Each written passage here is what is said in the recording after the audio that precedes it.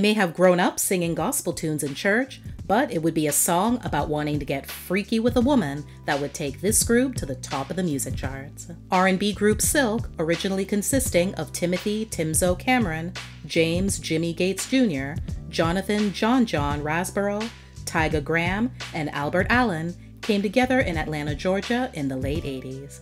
Like so many soulful groups before them, the quintet honed their singing skills as choir boys in church. At one point, cousins Timzo and Jimmy started their own little gospel group. Also, like many other artists mainly surrounded by gospel, the cousins found other ways to get their fix of secular music, like The Temptations, LeVert, New Edition, and Keith Sweat. Keith would actually later play a major role in Silk's career accomplishments, as well as, according to the group, some disappointments.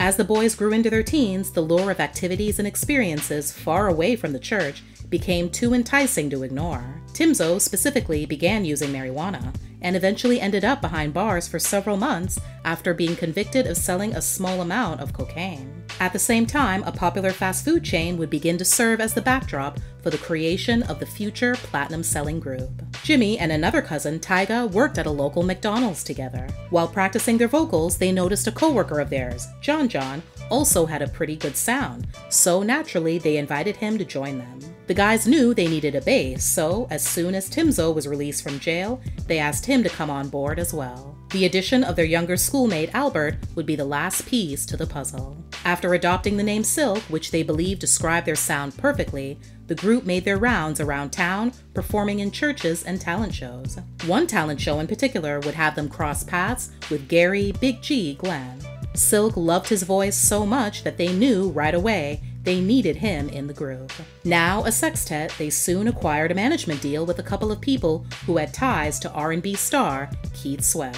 Silk got the opportunity to meet Keith during a get-together at said manager's house. That meeting turned into Keith inviting them into the studio to do some backing vocals. However, as much as Keith loved their sound, he didn't feel like they had a strong lead. Tyga and Albert would end up leaving the group for various reasons, creating the perfect opening for Gary Little G Jenkins, who blew everyone away with his audition, to step right into the lead position. Now here is where things get a little sketchy. According to Silk's management, as detailed in the group's Unsung episode, Keith wanted to not only sign Silk to his record label, Kia Records, distributed through Elektra, but he also wanted a part of management. Not surprisingly, Silk's management wasn't going for that, so the group had a difficult decision to make: stay with their current situation or move on with Keith. They chose to follow Keith.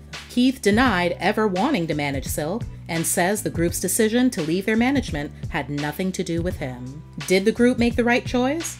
Only time would tell. Initially, the goal of the group was to model themselves after fellow R&B quartet Boyz II Men by focusing on their harmonies. However, Keith had a slightly different idea. He told the LA Times in 1993, "I saw their style falling somewhere between the pop sound of Boyz II Men and street sound of Jodeci. I could see them singing both ballads and up-tempo material very well, and in a real sexy way." Silk released their debut album titled Lose Control in November 1992. The second single, Freak Me, would climb all the way to #1 on the Billboard Hot 100 and R&B charts and become their biggest hit ever. The group was no doubt grateful for all the attention and success the song was receiving, but they still worried about the controversy they knew it would stir up. Big G told the Washington Post in 1993, "It wasn't even supposed to be a single. When we were in the studio, we were very hesitant about recording it. We grew up singing in the church, and we were afraid there might be some backlash. People would boycott us, and there'd be parental advisories stuck all over the album.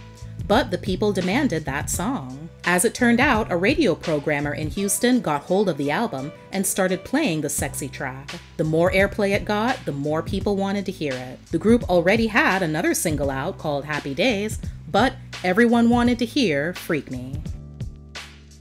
The album reached the top spot on the R&B albums chart and went double platinum. The group's self-titled second studio album dropped 3 years later. This time around, Silk was able to claim producer credits, but that also meant parting ways with Keith. When it was time to go back into the studio to record the album, Silk told Keith that they wanted to produce half of it. Keith suggested that they save that goal for their third album, because he felt the group still had a lot to prove. Silk's take on things was that by having their hands in the writing and producing part of the process, it meant they would also see more money. So far, the only money they were making was on tour. Keith looked at it as a classic case of a recording artist letting a hit record go to their head. Silk left Keith's label and signed directly with Elektra, under the tutelage of Sylvia Rhone. The singles off their sophomore effort, I Can Go Deep, Hooked on You, and Don't Rush, were only moderately successful, and even though the album did go gold, that was a far cry from the double platinum achievement of their debut. Many people assume that first comes the hits, then comes the money. Silk had the hits, but unfortunately, the money didn't follow the way they thought it would, or should. The success of their debut album did line a lot of people's pockets, just not the ones belonging to the members of Silk. The group decided it was time to take a break from recording to focus more on touring, and coming up with a plan as to how they were going to move forward with their next project. Throughout the 90s, Silk also appeared on the soundtracks for films Booty Call, Made in America, A Low Down Dirty Shame, and Blank Man. While on the road in Europe, Silk met up-and-coming R&B diva Brandy and her momager, Sonia Norwood. After seeing firsthand how Sonia modeled her daughter's career, Silk felt that she would be the perfect person to also manage them.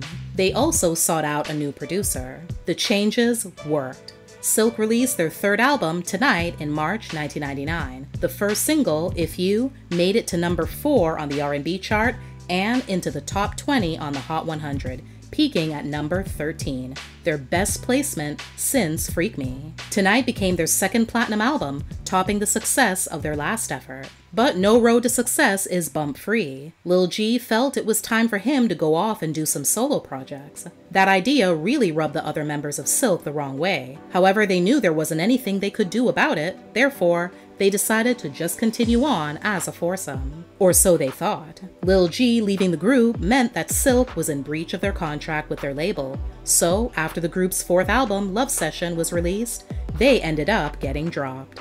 The group continued on as a foursome for the next 15 years and released a couple of albums that only sold an embarrassing number of units.